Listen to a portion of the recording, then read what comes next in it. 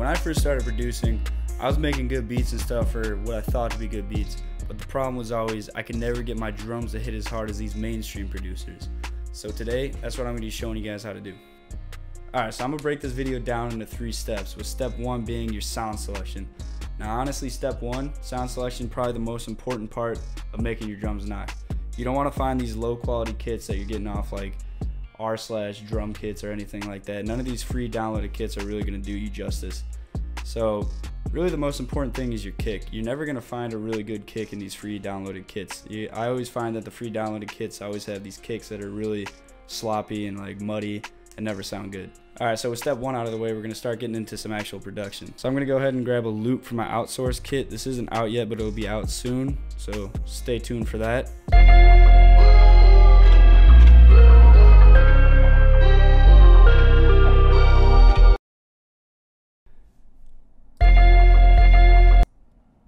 So I'm just going to pitch this down real quick. And I'm also going to remove all the low end out because I don't want any of that.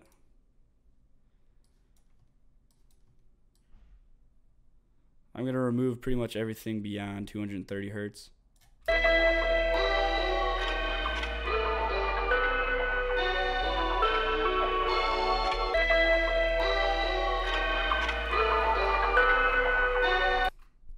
Alright, so now I'm going to make a simple drum pattern real quick, and then I'll show you guys step 2.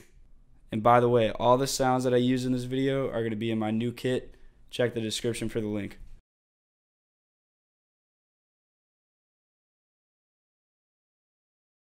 Alright, so here's the drum pattern I ended up making.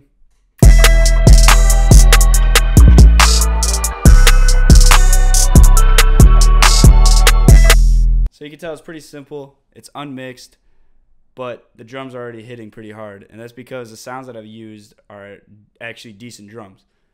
But now we're going to get into step 2, which involves a little bit of mixing. So step 2 is going to be correctly leveling your drums. So the way I level my drums is I first start by taking everything, including the melody, and bringing the levels all the way down. You can do this by holding Control and just dragging across your mixer tracks on your keyboard.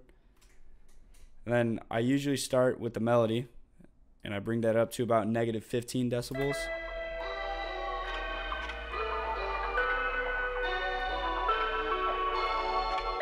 And then I'll go and move on to the hi-hat.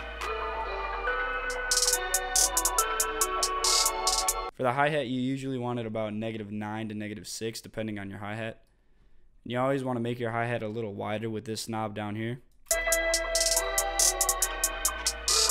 You're also going to want to add an EQ and cut out any of the low end beyond around 300 hertz. This will just remove anything that's making your mix sound a little muddy. And something I like to personally do is add the tiniest bit of reverb, which you could just use with Fruity Reverb 2. I usually just leave it as default, and I just drag this low cut knob up a little bit, and then I bring the bus volume all the way down to about 13%. Then I'm going to move on to the clap.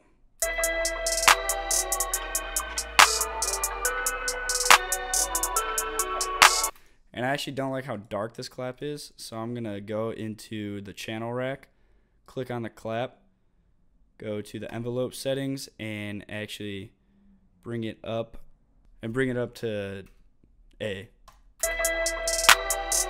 So that'll make the clap a lot brighter.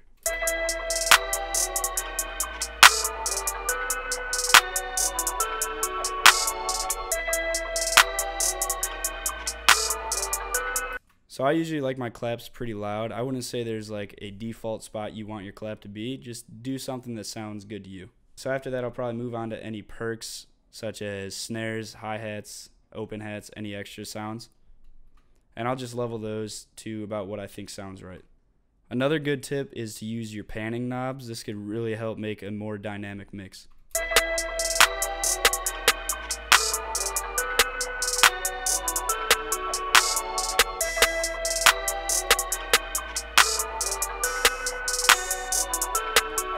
And for my hi-hats, I like them to be pretty quiet and very spread out, very stereo. So I like to bring this knob almost all the way up. And then I like to add a decent amount of reverb on my open heads. All right, so now that all the percussion drums are pretty much done, I'm gonna move on to the kick. For the kick, I usually just bring it all the way up to 0. And you can already tell it's hitting pretty hard. So now I'm gonna start bringing the 808 up.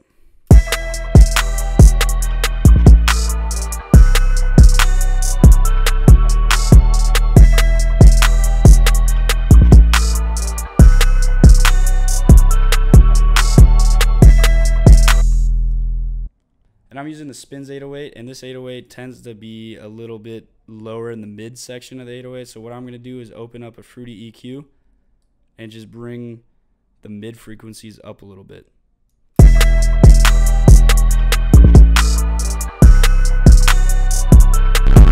that sounds about right to me. So a very important step in mixing your kick and 808 is to sidechain your kick to your 808. This will make your kick hit a lot harder, and what this does is it makes the 808 duck every time the kick hits. In order to do this, what I like to do is add a Fruity peak controller to your kick. You can just pause the video and copy the settings I have right here. Then go to your 808, and I like to add a Fruity Love filter. Go to the presets and go to volume and panning. And then over here in the modulation tab, I like to right click on the Y knob and click link to controller. Drop down this menu and click peak control - peak. Accept. And now you should have successfully sidechained your 808 or your kick to your 808.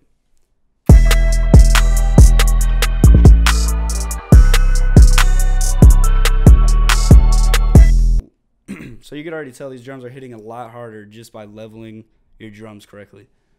One of the most important steps in making beats, I believe, is your mix, which can make or break your beat. And for the third step to making your drums hit, this isn't even as low key as it used to be anymore, but on your master, just add a Fruity soft clipper. Now the soft clipper, all it does is it's a form of soft compression. So what it does is anytime any sound goes above 0 decibels, it'll just duck it. But I don't know a lot about compression, and I might be wrong, but all I know is when I put this on my master, it makes it hit a lot harder. So after I add the Fruity soft clipper, what I like to do is play it, and I might move my kick up or down depending on how it sounds after I add the soft clipper.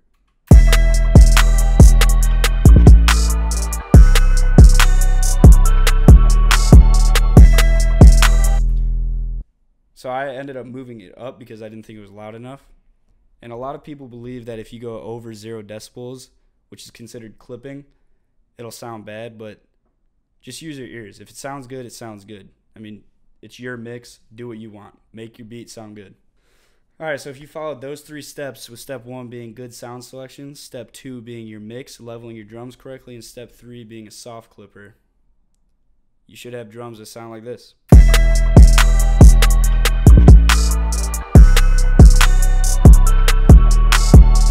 Alright guys, so that's it for this video. If you enjoyed any part of this video or learned anything new from this video, please drop a like and also hit that subscribe button. It really helps. Like I said, I'm going to be dropping a loop kit and a drum kit very soon, so stay tuned for that. They might even be done by the time this video drops, so look in the description just in case. But that's all I got for you guys right now. See you guys later.